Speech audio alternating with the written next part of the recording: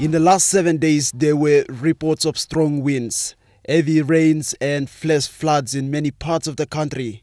In Medang and Morobe, flash floods have cut off road access, causing damages worth millions of kina.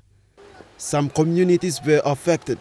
Their food gardens were washed off, and there were several funding appeals made to the national government. The community can take ownership to manage the disaster. For intergovernment organizations like the International Organization for Migration, they're addressing these problems from the community level.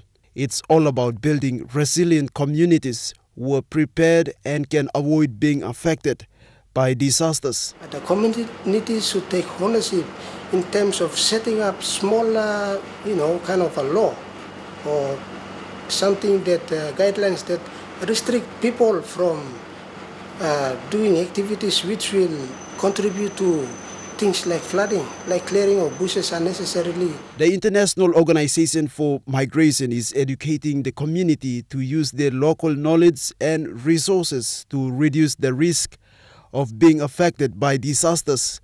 In Morobe province, many communities are affected by floodwaters, drought, the rising sea level, and many hazards caused by climate change. The concept that we want to bring across is we manage the disaster at the district and regional level instead of the communities rushing up to the provincial level to ask for relief items. With the climate change and unpredictable weather conditions, many coastal and inland communities will be greatly affected. What IOM believes in is to educate and empower the people so they won't rely on government relief supplies when disasters happen. Sylvester Gawi, National EMTV News, Leh.